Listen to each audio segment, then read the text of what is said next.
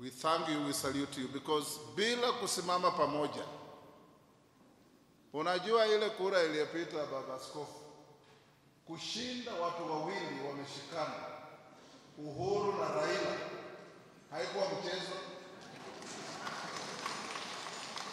Na walikuwa na nguvu ya serikali, wako na Central Bank, wako na Treasury, wako na polisi, wako na majeshi, wako na kila kitu. Lakini sisi tulikuwa na nyinyi na Mungu.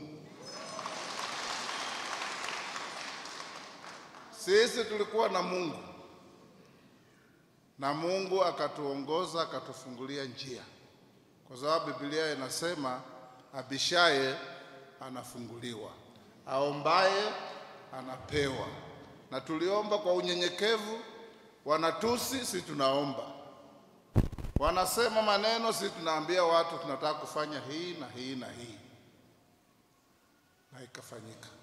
We thank you so much, the people of. Na waomba tu muendelee kuombea nchi yetu.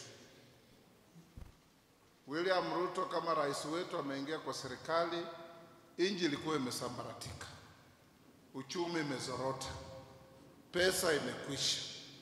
Mungu naye ametuletea ukame. Chakula hakuna.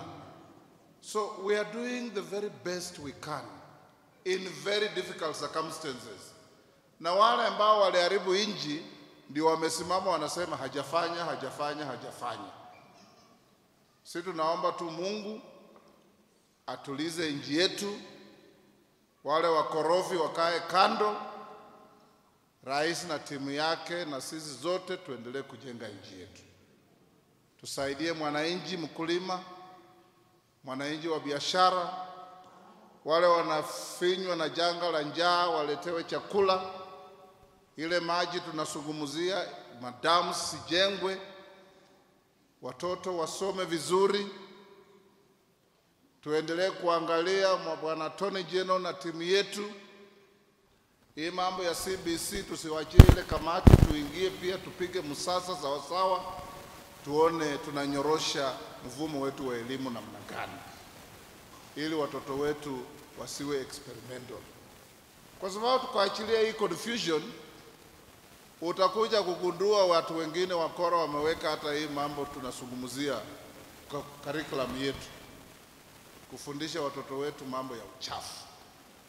Kwa sababu katiba yenye wewe na mimi tulikaa Naivasha tukiandika, na mama Karinda wewe ulikuwa na sisi,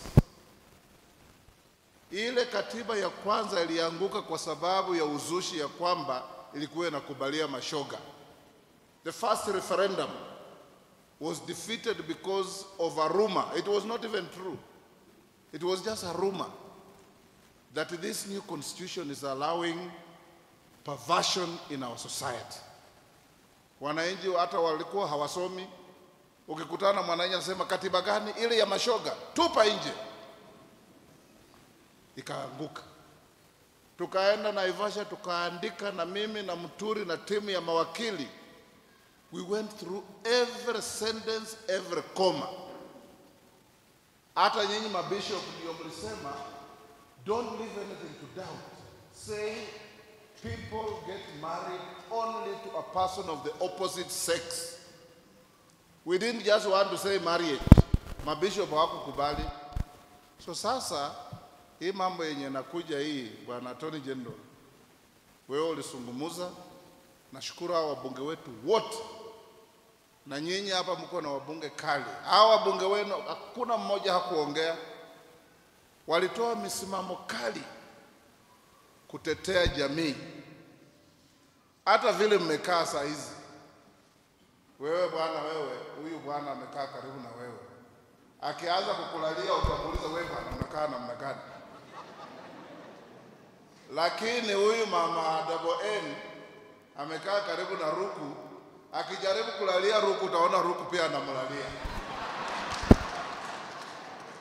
That is the difference. You don't need to explain. It is natural. It flows within our DNA and our veins.